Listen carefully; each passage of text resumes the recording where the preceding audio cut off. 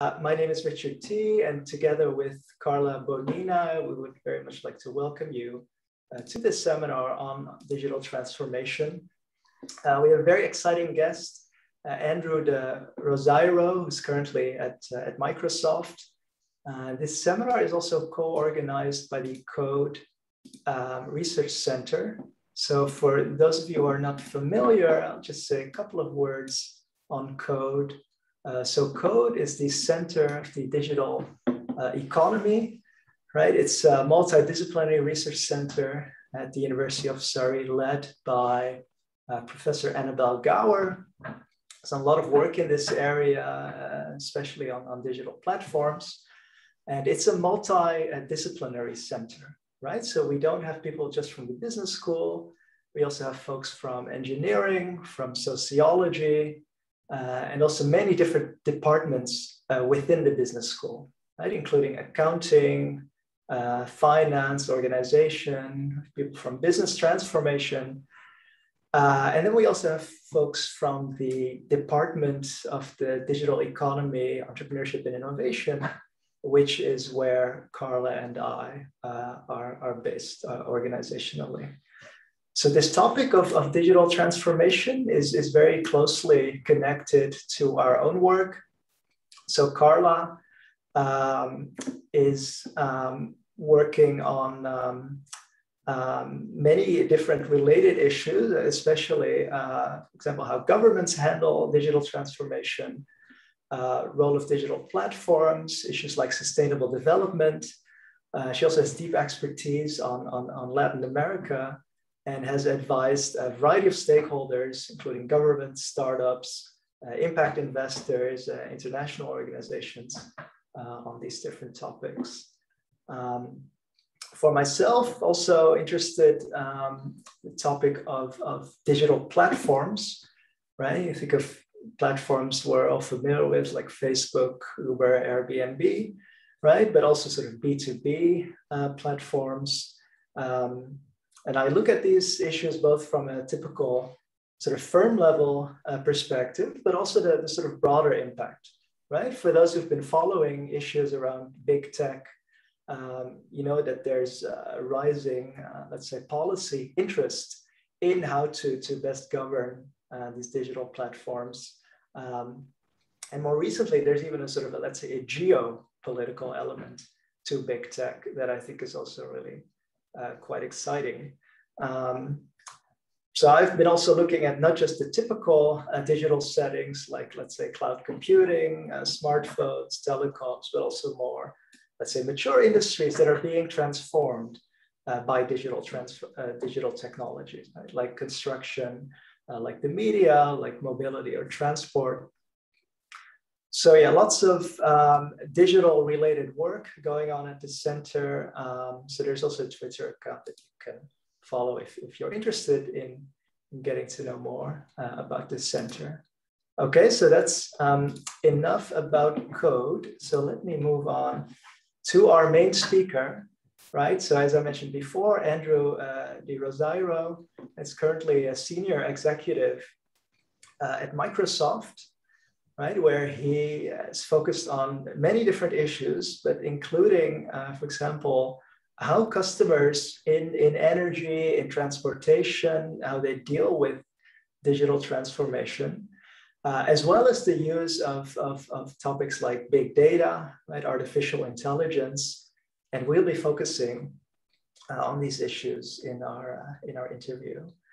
And so Andrew also has some startup experience, right, during the first internet bubble, right, that some of us will recall from the early 2000s.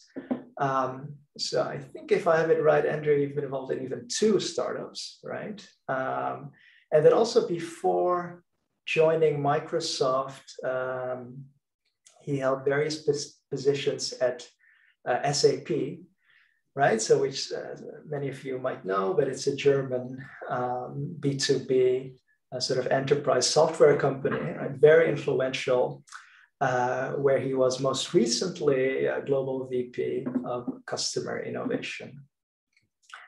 Okay, before I hand it to Carla, just a couple of, again, practical issues said at the start, right? So we'll first have a couple of questions from me and Carla, right? But then we'll open it to the audience. So you don't have to wait till the questions are over, right? I can already see that some people have started adding some questions. So feel free to add these as we go along, and then we can ask those questions on your behalf.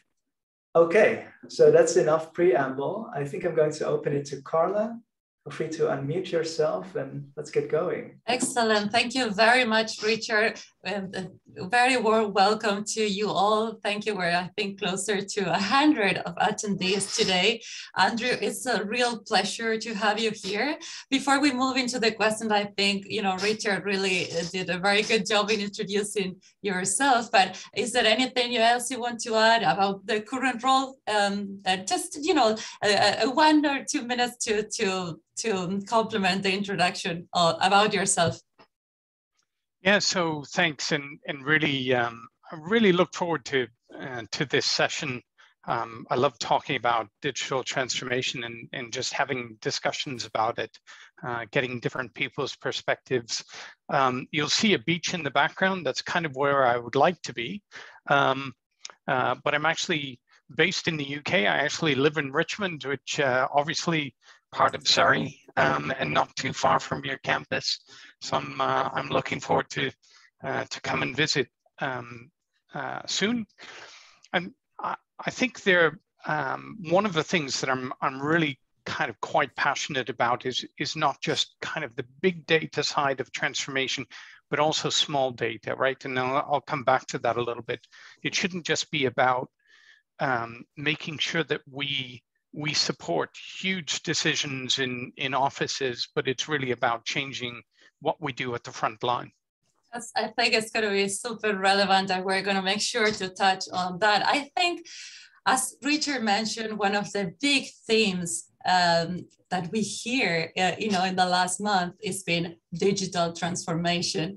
No wonder the pandemic has exacerbated this, whether you like it or not, but, governments, big, small organizations, all had to embrace it with different resources. And as Richard mentioned, we know, and that's how we take it in the center as well, that this is more a journey than an end in itself. So I think I'd like to start with this initial question to you, Andrew. So what does digital transformation mean today?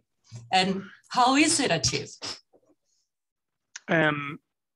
Yeah, so I think that the way I like thinking about this digital transformation, McKinsey actually had an article that was really about why boards should be thinking and how they should be thinking about digital transformation.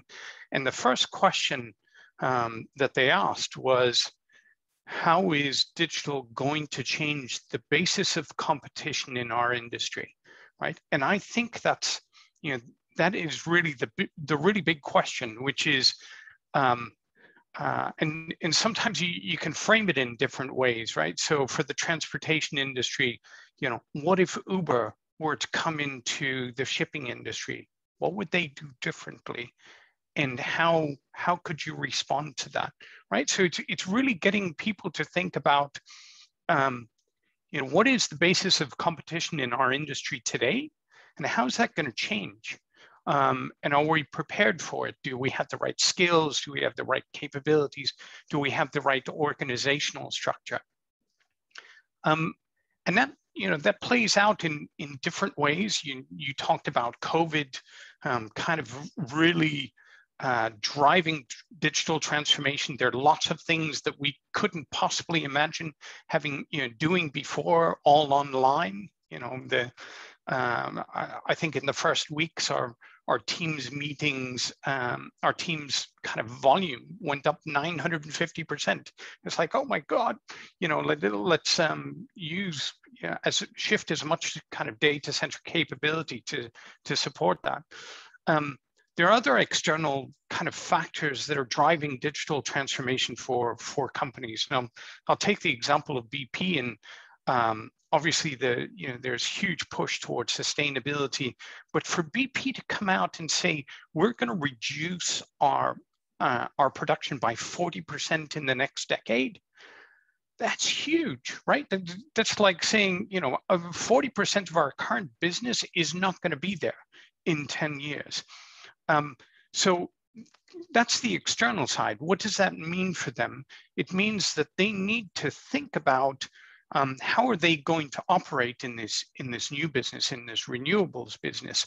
And guess what? It's a much lower margin business, right? So they really need to think about the ways of working that we've used in the past. They're not going to work in future. We need to rethink our processes, the way that we engage with customers, the way our employees work, and that's driving a completely different discussion about this isn't a matter of tweaking our current processes. We need to rethink them, right? We need to completely ask ourselves the question. I'd like you to expand a bit more on that. And that's something I've seen, in my work with digital government and digital transformation in government, that they all say like, we need to change processes. But actually, in your experience, how is this digital transformation achieved? What are these new trends that will actually allow you to be more competitive, to align your strategies, to really redesign and redefine your business models or all these processes to actually transform digitally, right? So I think there are a couple of things that we are starting to see, right? And one of them is this idea, and we've heard it millions of times, every company is becoming a software company. I think more and more companies are actually starting to really take that seriously, right? So the average modern car has over 100 million lines of code, 100 million. These aren't self-driving cars, these are normal cars. And so, companies like Volkswagen have turned around and say, in the same way that we set up factories, we need to think about setting up software factories, right? How do we do this at scale? And so one of the things, in that case, they actually reached out to Microsoft and say, hey, I heard you're pretty good at developing software. Can you help us? And we've set up this joint development center in Redmond where we are helping them recruit and train software engineers, right? So I think it's partially this realization, and it's not just VW, it's companies across the board really thinking about how do we build the software skills that are going to be important if we're going to think about this different approach to working. I think the second one, one of the other really big challenges is different ways of working. So I think in this digital economy, you've got to recognize that IT or your digital capabilities, it's not a department, right? It's not a cost center. It's not us and them. And so we've seen some companies. I've worked with a company in the logistics area who've actually said, we're going to take our entire organizational structure and we're going to move away from the divisions that we have today. And we're going to think about what are the digital platforms that we need to build in order to be able to satisfy customers. And then what we will do in terms of organizational structures is we're going to put two in a box, right? We're going to have a digital lead, or we're going to have kind of a technical lead and a business lead jointly owning each of these digital platforms. And it was majorly disruptive, right? So the organization who were used to thinking about divisions and departments are now thinking, we're organized by digital platforms and we have joint leadership of kind of business and IT working together. So I think those are some of the things that we see, some of the trends that we see. I think that's super interesting. And is there any challenge that you see also, in that disruption of merging these two groups together? What challenges emerge? I think first of all, it's kind of getting away from this idea that, first of all, IT is a cost center, right? I think, you know, one of the big things that that a lot of companies are kind of going through is getting the execs to recognize that that IT isn't about kind of just the enterprise applications where the only value that we get seems to be whatever we put into it, right? So, you know, we enter information and it gives us something back. Data and AI is really changing kind of the nature and the way we're doing things, but also what we're doing. I think that's the first big challenge. It's not, oh, it's an IT thing. That's someone else's problem, right? So you talk to someone in an energy company and you say, you know, I'm really focused on drilling and production. Why do I need to understand this technology stuff? That's the IT department. Actually, it's changing the way that we're doing drilling and exploration and so on. And so it's really important. And I think, you know, more and more of these business leaders need to kind of upskill and really understand what is the impact of technology in their different domains. I think it's super powerful what you were just saying. I think we're going to move to the second round shortly. Just a reminder that for all of you that are there, maybe from IT departments or the business lead, do put your questions on the Q&A. Know that you can also vote if you have you know, a similar question, and you already have some people very curious about some of the things you're going to cover. So let's keep, I think, talking about related stuff that now Richard is going to lead. Yeah, no, I think what you said, Andrew, about customers in, for example, energy, the different competencies, right? That also leads into this topic of big data, right? And how companies use data. And, you know, you've worked with many different types of customers, right? In different industries. And I would assume also with many different levels of competencies, right? And also awareness about their competencies and also knowing which ones are more or less relevant, right? So can you walk us through a little bit how you deal with these, you know, opportunities and challenges in terms of, you know, working with customers, thinking about their requirements, and also then thinking about what their actual requirements are, right? In terms of trying to get into whatever solution they're aiming for. Yeah, so I think, you know, I think whenever we talk about AI, whenever we talk about leveraging big data, everyone jumps to, hey, you know, what's the algorithm? And that's really important. Or, you know, can't we just go out and hire a few data scientists and get them to start working? And yeah, that's part of it. But I think one of the biggest challenges that we see is that we're not great at making sure that we're answering the right, or that we're asking the right questions, or that we're answering the right questions, or thinking about kind of all the way to putting this into production, right? So actually making this happen. And let me give you a couple of examples of some, you know, where things have gone well and other places where it's gone badly. So the first one is asking the right question. We had a call a few years ago from a company running in the consumer products industry, and they came to us and they said, we need your help on this production line. We think we're paying too much for maintenance and we want to reduce the amount of maintenance. Can you help us with data and AI to reduce the amount of maintenance? So we're thinking, okay, you know, we can certainly take a look at that. And so the first round of questions was, you think you're paying too much for maintenance compared to what? You know, is it compared to someone else in the industry, or is it compared to, you know, as a percentage of revenue? And no, it's just a gut feel. We're paying too much for maintenance. Okay.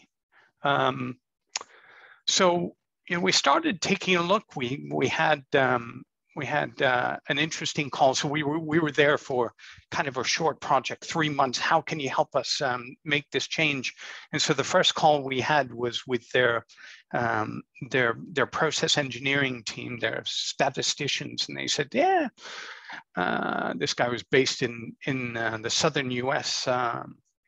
I've been working on this project for 12 years with 10 PhDs. So I'm really looking forward to seeing what you guys think you're going to do in 6 weeks. So we knew we were going to get a lot of help from this guy. No pressure. Yeah, exactly. No pressure there. So we had started asking a few more questions, and we said, okay, so if we reduce the amount of maintenance spend that you have, and your quality drops a little bit, is that okay? And they said, no, absolutely not. The quality has to go up. Okay, so now we're getting to the real problem, which is you actually want to improve the quality while reducing your maintenance, and that's slightly different. And I think this is kind of one of the things.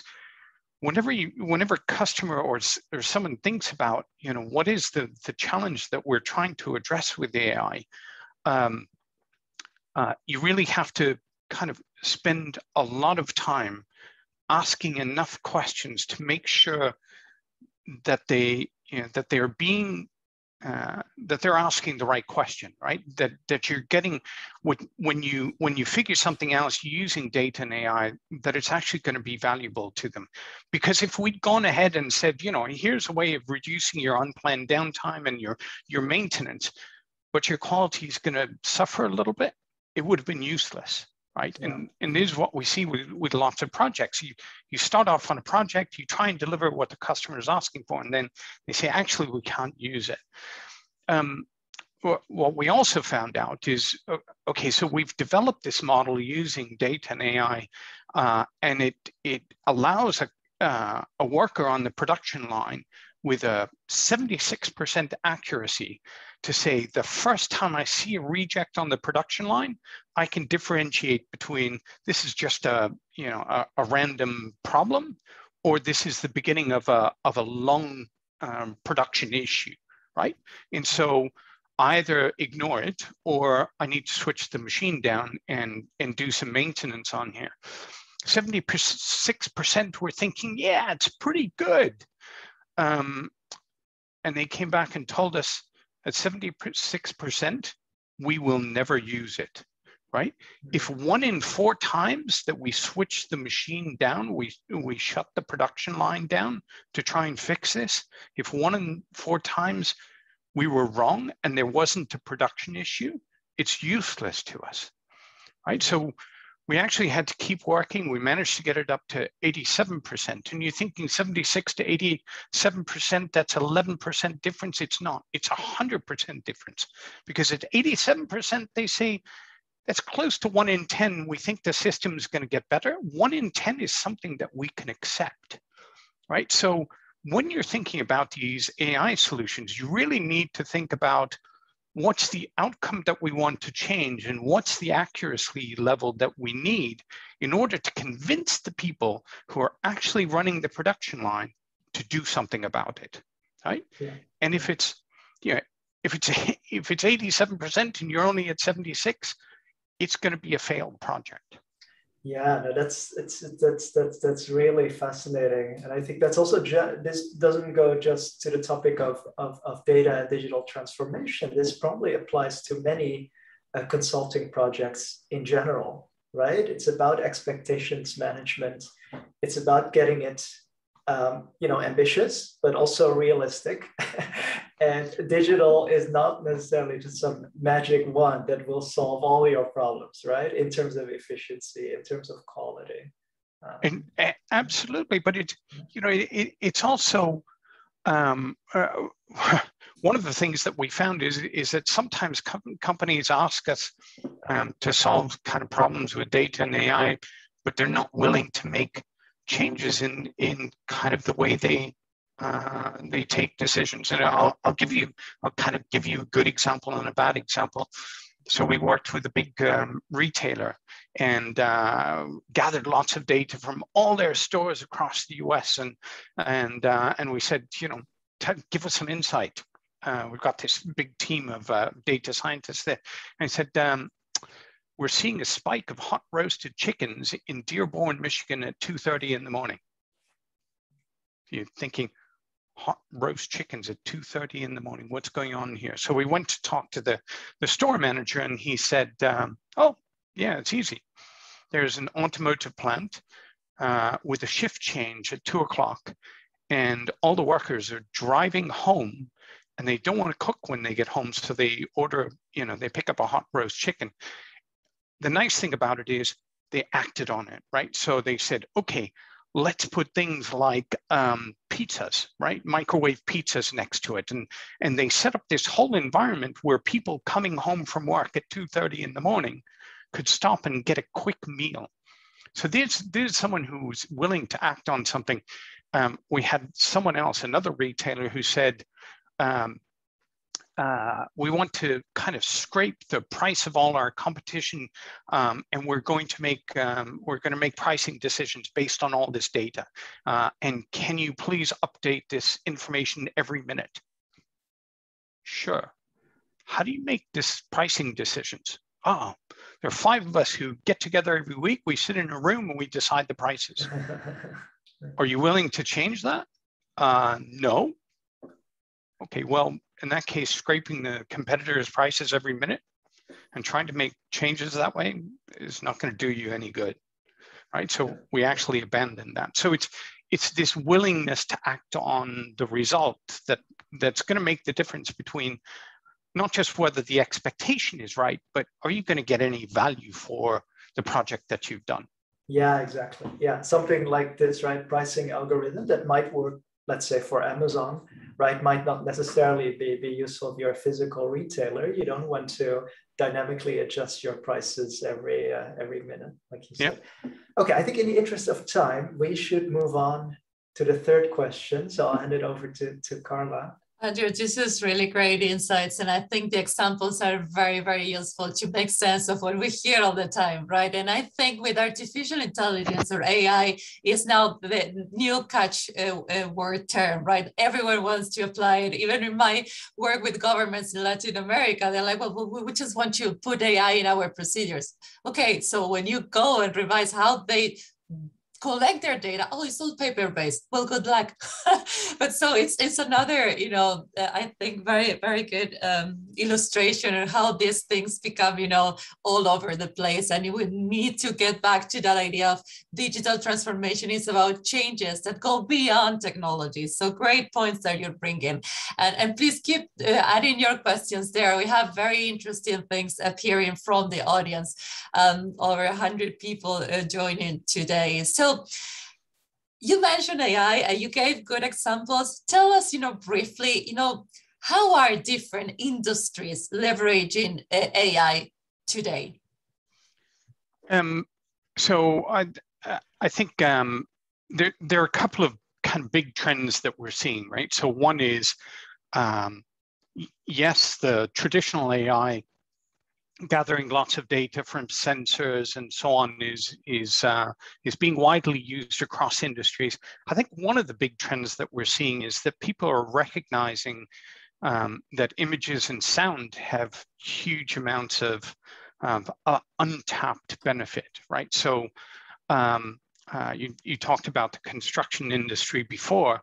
You know, they're using cameras, and they did it initially for one reason, which was to say, okay, I'd like to be able to use cameras, video cameras, in order to spot if a person is walking in a zone and not wearing a hard hat, right? And they said, okay, so we can do that now.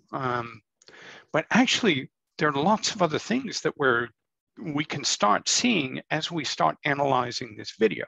We can start seeing, you know, how many moves of equipment do we have here? What's the concentration of people in different areas?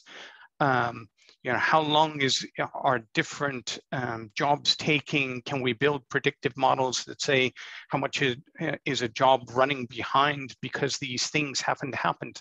So I think there's a huge untapped potential looking at vision, but also sound, right? So we're working on an offshore platform with this engineer, and he was famous because, you know, he could put his ear to the side of this well bore, you know, this pipe that goes hundreds or thousands of meters down, and he could hear what was happening. He could say, "Oh yeah, seems to be grinding a little bit. We're probably going to have a problem in a couple of hours." And you're thinking, "Wow, that's really cool. How can we take that and digitize it?" So we ran some fiberglass down it. We're collecting lots of sound data. And then we're using something called machine teaching, where we're taking the experience from this person, and in a sense, using his experience to train these algorithms to spot the kinds of things that he could spot just by having worked in this environment for the last 30 years. So I think this vision and AI is interesting. You know, the ability of cloud compute and some of the new techniques like reinforcement learning and combining that with simulation means that we're attacking problems that we couldn't attack before. We're working on one project right now for wind turbines, you know, in a wind farm. Each turbine kind of maximizes it. It has a control system that maximizes its output, right? So, you know, how can I adjust the yaw, so the direction and the pitch and so on, to get the most energy from this wind?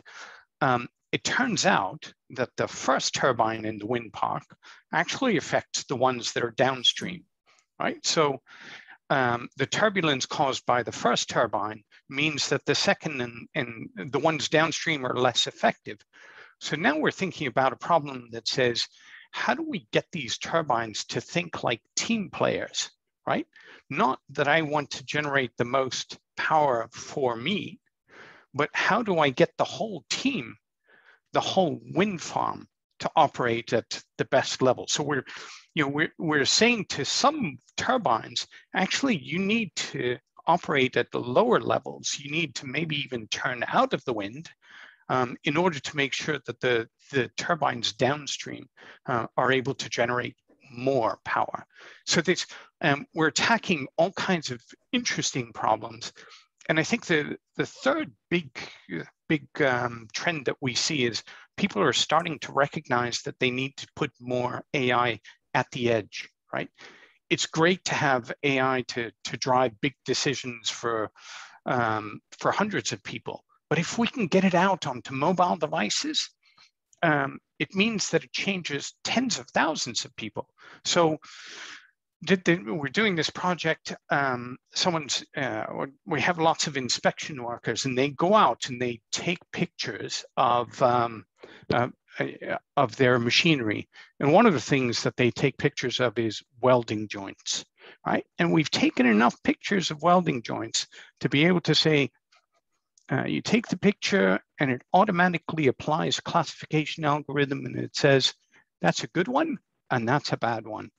And if it's a good one, here's the process that you need to follow. But if it's a bad one, I need 3 more pictures, and I'm going to kick off a kind of new workflow to make sure that we prioritize some maintenance on it. So pushing AI to the edge, making it more accessible to frontline workers, to tens of thousands of workers, is a really big topic. And this, we talk a lot about low-code platforms, the combination of low-code to create kind of digital processes on mobile devices, plus the ability to embed AI at that edge, on those edge devices, I think is going to be one of the game-changing technology trends of the next few years. Awesome.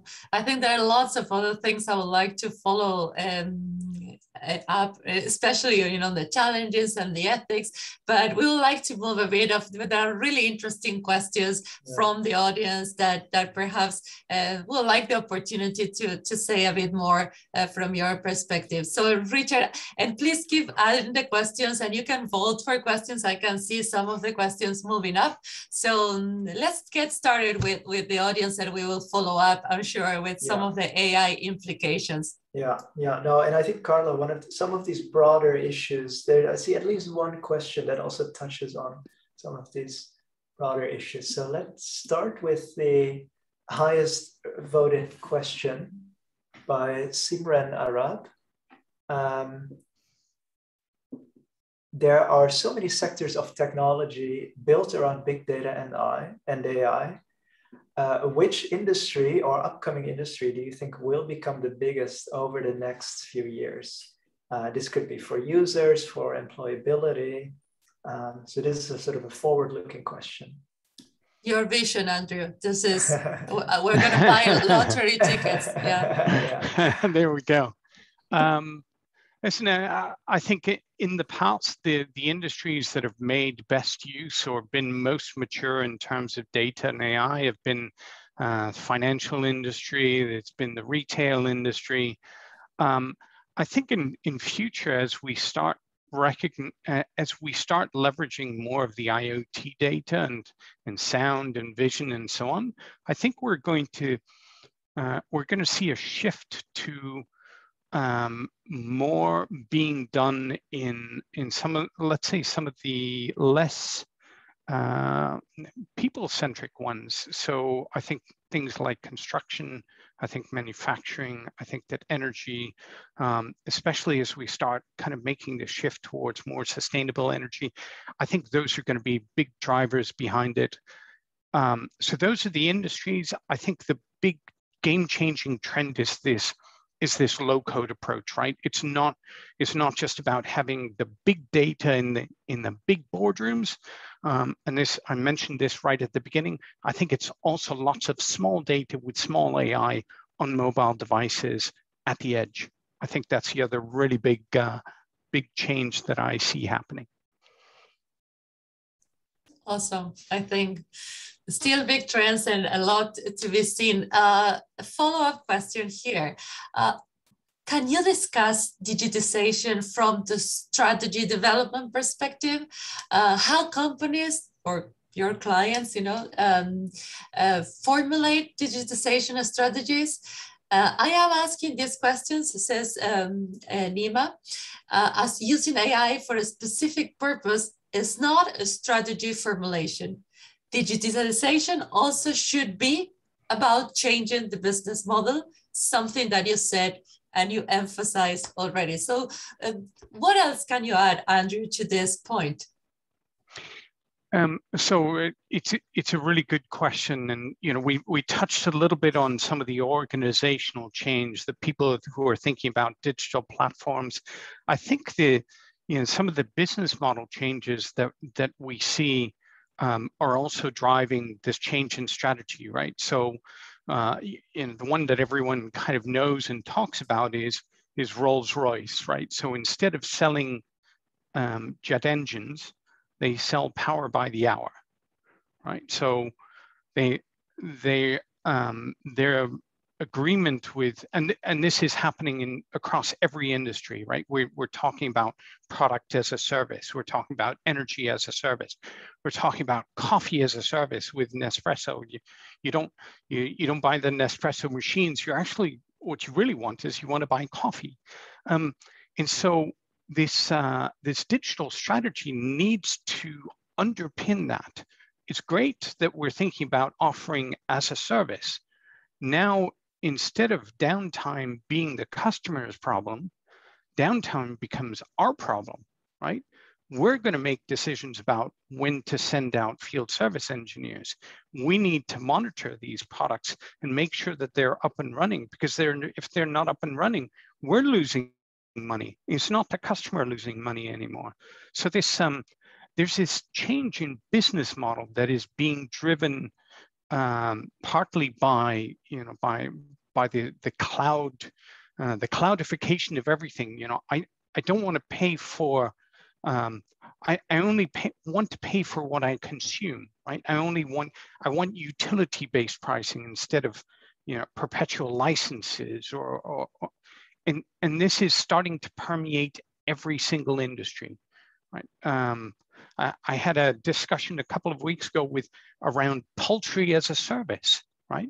It's a different, not platform as a service, poultry as a service. So these are people who are developing egg sorting machines, you know, but their view is we need to change our mindset away from just selling these machines to customers and really selling this capability. And that requires both a different business model, but a different digital capability that goes behind it. Thank you. Yeah, I see at least 2 more questions that have 3 votes. So let me start with Henry Lopez, who has a question about, so we're going to paraphrase a little bit, but you know that digital technologies are important for the transformation of industries like newspapers, automotive, yet societies and government might resist technological change and or misuse the benefits of technologies. Think of Uber, scooters, banking. Here's the key part. How could government, users, companies, and so forth enable a faster adoption of digital technologies for the benefit of all? Again, this is a very broad question, but hopefully you have something to say. It's a broad question, and I think there are multiple kind of sides to it. So one is, you know, how do we enable the gathering of data to be easier? There was a great project that we did that I was involved in some years ago for Boston, right? So anyone who's ever been to Boston, you know, there are potholes in Boston roads where you can swallow up small cars, right? They are huge and they are everywhere. And so Boston kind of city decided we need some way of capturing all the data to prioritize which potholes to fix. And so they created this app which people could download. They put it on their phone, and as they're driving along, you know, it's got all these accelerometers and so on. And so you could see by gathering all this data, where are the potholes, how big are they, and how many people are they affecting? And so they prioritized it. Of course, there were some smart engineers who found this out. And so they started rolling their car back and forth across these potholes to get them prioritized and get them done first. So I think it's partly about, you know, let's find a way of collecting data easily. I think the other side is the ethics side, right? So it's you know, one of people's reservations is about how technology is being used badly. And so 2 things that I'm quite proud of. One is our chief legal officer at Microsoft actually stepped up and said, we would like more regulation in this industry, right? And you're thinking, you know, when did anyone working for a business ask for more regulation, right? But this is one of those cases, and he said, look, you know, we can put some controls in place, but we actually think that the government should step in and put more controls into place to make sure that certain AI capabilities are not being misused. So that's one thing. I was actually working on a project with an airport, and we wanted to create this seamless experience for the passenger so that you don't have to kind of wait in immigration queues, and you don't have to, you know, check in and go through things. Everything happened by, you know, face recognition, right? So it's this seamless experience walking up to the plane and boarding. And about kind of 2 weeks starting into this project, I actually got an email and a call from our AI ethics team who said, you're involved in a project involving facial recognition. We need to review it, right? This is not something I asked for. It's not something, where I had to kind of go off and start a new process. Anything that touched face recognition is automatically forwarded to the ethics team, and they say, we want to look at it. And if we think that there's a chance of this being used in a bad way, we'll kill it. It's over. So I think those are maybe some of the hurdles to try and encourage more governments, more citizen-based use of AI.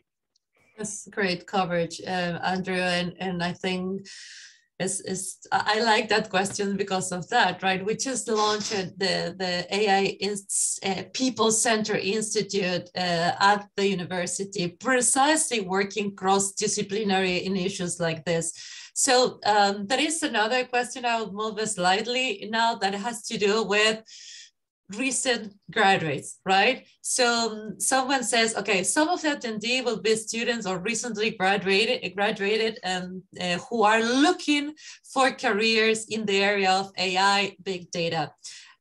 What's your advice? How to get into this area? So a couple of things. So first of all, I think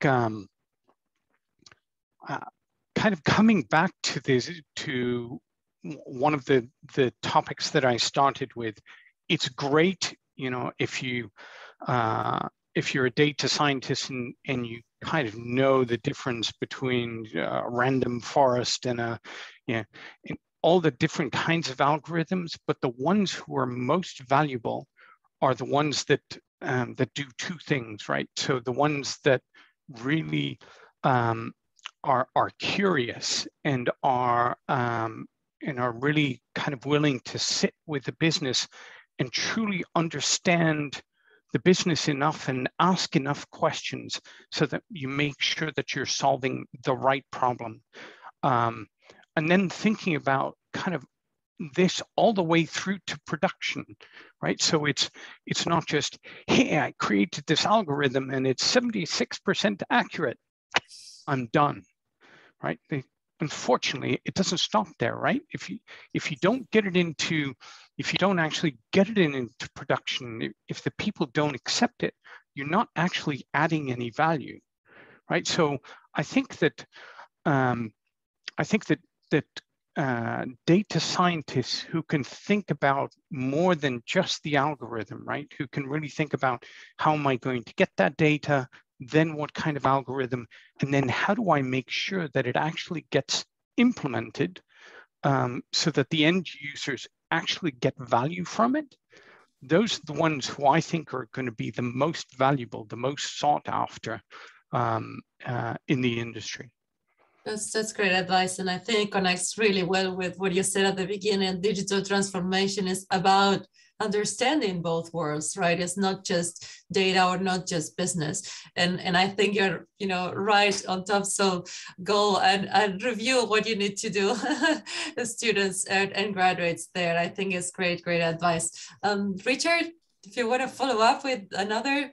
Yeah, this leads nicely to a question also about education more generally by Martin Klopper, who asks, so some of the topics we've been talking about, right? AI, big data, digital transformation, how are these impacting the world of education delivery services more generally, right? And also particularly at the elementary and high school levels, like kindergarten through grade 12. Andrew, are you aware of any of the impact? Maybe you've even been working with customers from education. Yeah, so we've done some work with students.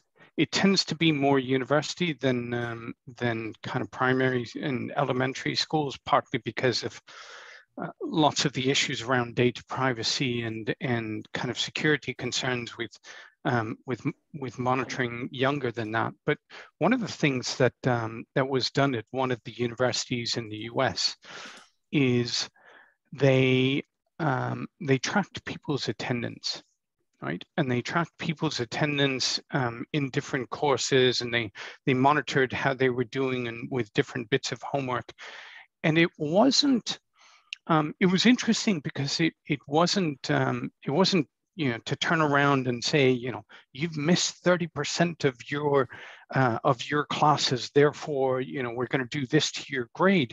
It was actually kind of a recommendation engine. It said, you know, people who are missing 30% of their classes, a lot of them aren't really so interested in this course, and many of them have actually switched into these other courses.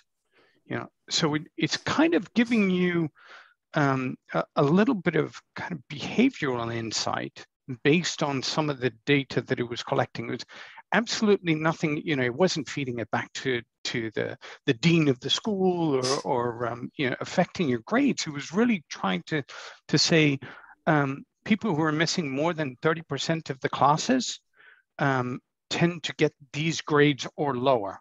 So if you're not able to make it to the classes or you're not enjoying it as much, you may actually want to drop the course, right? Yeah. Because it's actually going to pull down your grade point average. So overall, it changed the success rates of the students just by giving them this kind of data-driven insights.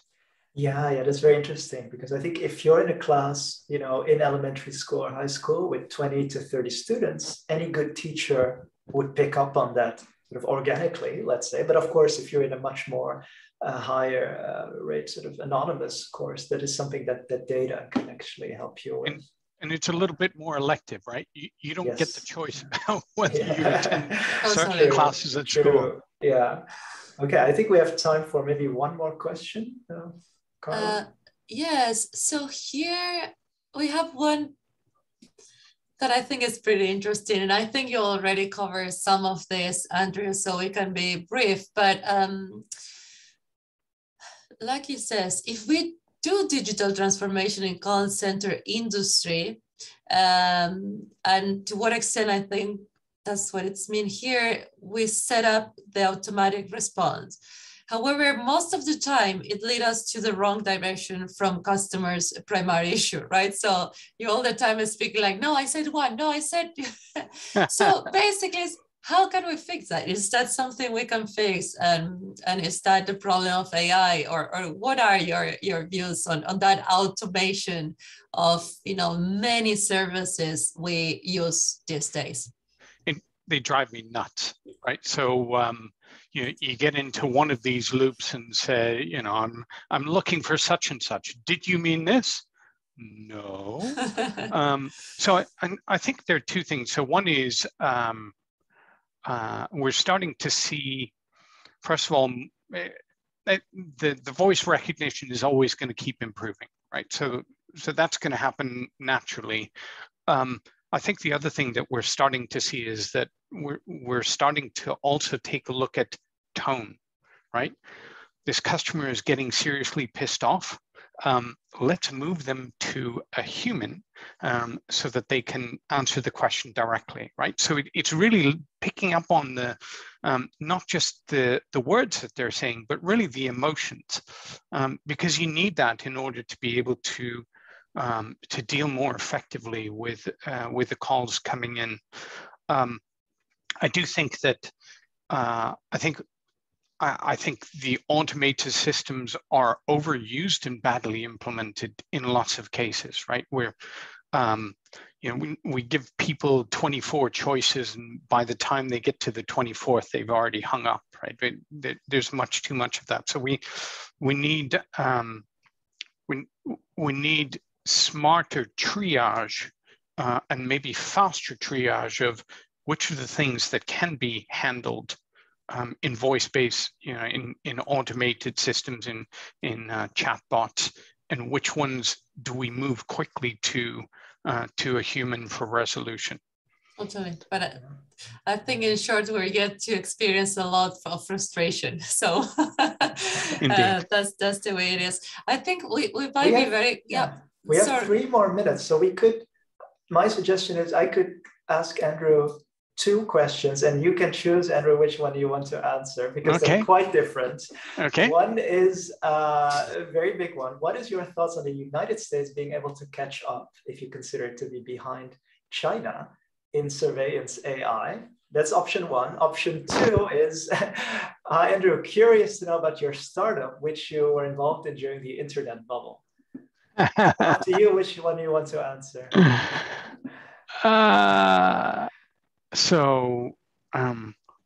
I'll try and do both.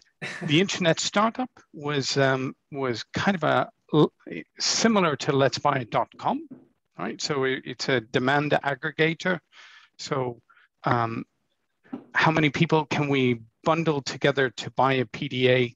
I think it was just too early for its time, and we ended up closing it down early and giving money back to investors. And by doing that, we outperformed most of the industry. In terms of surveillance in China and US, I think, I think a large part of the progress that's been made around surveillance in China has been based on a different value of data privacy between the two economies, right? So I think China has managed to collect much more data and do much more with it, but it's at a cost, right? So the question, I think the bigger question is not, can they catch up? The question is, what is the right trade-off between kind of getting better at AI and surveillance and so on, and the data privacy that we have, that we feel comfortable with as citizens living in both of those countries. And I think every culture is going to be different in terms of where those balances are. I think it opens a different debate too, but it's I think a very spot on answer, I think. I'm afraid we need to close this webinar. It's been a pleasure, Andrew, and I think we did have a very engaged audience. I'm sorry we couldn't cover all the questions. I encourage you to get in touch with us in the center. Andrew is actually joining, the Surrey Code as one of our external members too. So hopefully we'll have other opportunities to engage. And over to you, Richard, just to say bye and see you next time. Yeah, and let me also note, this won't be the last code related session in Digital Disruptor. So do keep an eye out if you're on the email list for future events. So thank you again, Andrew, for a wonderful session. Thank you to the audience for wonderful questions, and we hope to see you again soon. It's been a real pleasure. I thought the questions were fantastic. They really kind of displayed I think, much bigger picture topics. So it's been a lot of fun. Thank you, everyone. Thank you, Andrew. Thank you, everyone. We'll see you soon. Bye-bye. Bye-bye.